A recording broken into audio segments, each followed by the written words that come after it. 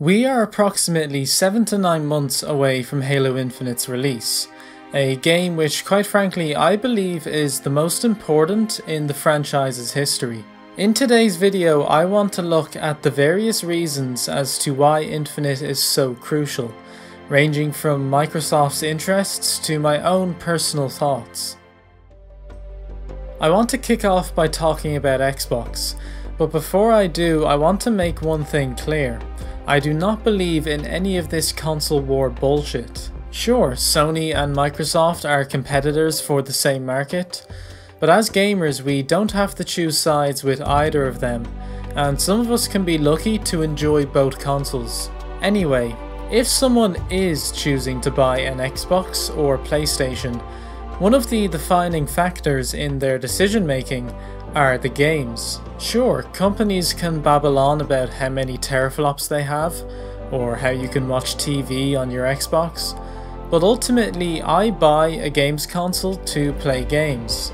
And of course each manufacturer has their own exclusive games to entice you into buying their box. And this is why Halo Infinite is so key for Microsoft, because it's their #1 exclusive.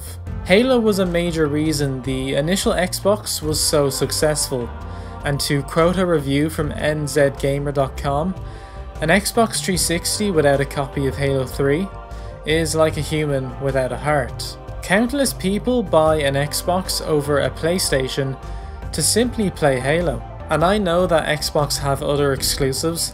I myself made the choice in 2013 to buy an Xbox One because of how successful the Forza series was, but no exclusive Xbox game has the gravity and pull that Halo does. To make matters even more paramount, this was an area that Microsoft were criticized for in the previous generation. As a non-PlayStation owner, I looked across the waters at some of their exclusive games with jealousy. It almost felt as if I had made the wrong choice. And PlayStation aren't stopping either. Spider-Man and upcoming exclusives such as Gran Turismo, Ratchet & Clank and Horizon Forbidden West are giving players grounds to choose a PlayStation over an Xbox. Microsoft can turn that tide, and they are trying, but Halo Infinite would play a large part in that if it's successful. My now outdated viral video covered this topic, but I want to touch on it again because of the significance of Infinite. Many people are highlighting how Infinite will launch on the 20th anniversary of Combat Evolved. However, I'm more focusing on Infinite's launch coinciding with the 10-year anniversary of Combat Evolved Remastered. You see, this will mark 10 years since 343 Industries developed their first Halo title, albeit a remaster. And in that time frame, well, I hate to be negative, but the franchise has had a fall from grace. Halo is too big to die and be forgotten about.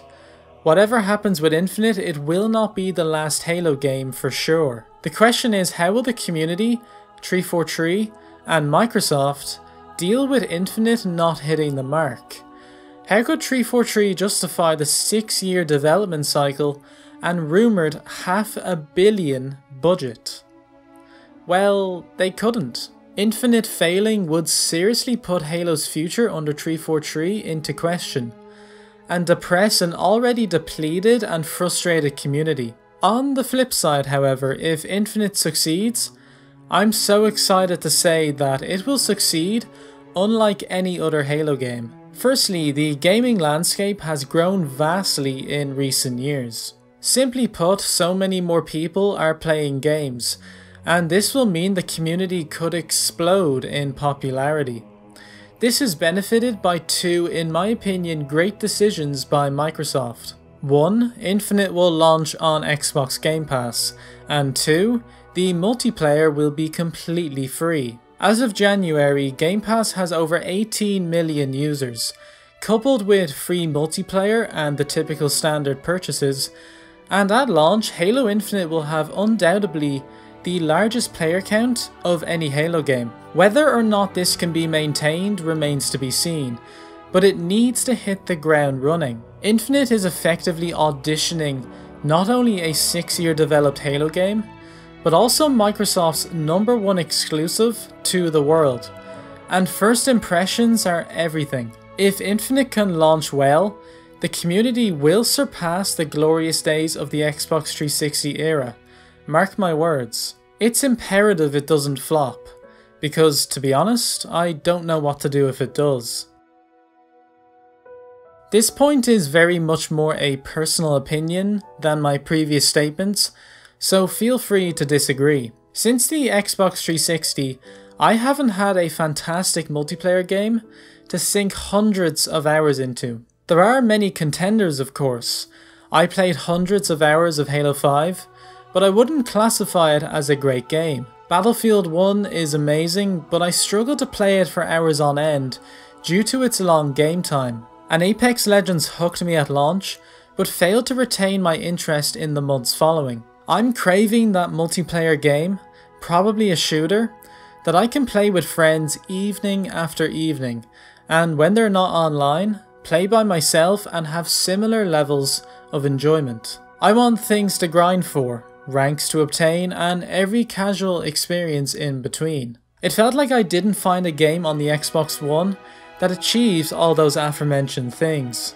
A proper AAA multiplayer shooter that will capture me for hours on end. I think this coincided with the rise of Battle Royale games, of which I'm not a huge fan of, but it also coincided with Halo's decline. A return to form would be more than welcome, and rekindle the excitement I had for some of the games of the 360 era. I can't stress enough how important Halo Infinite is.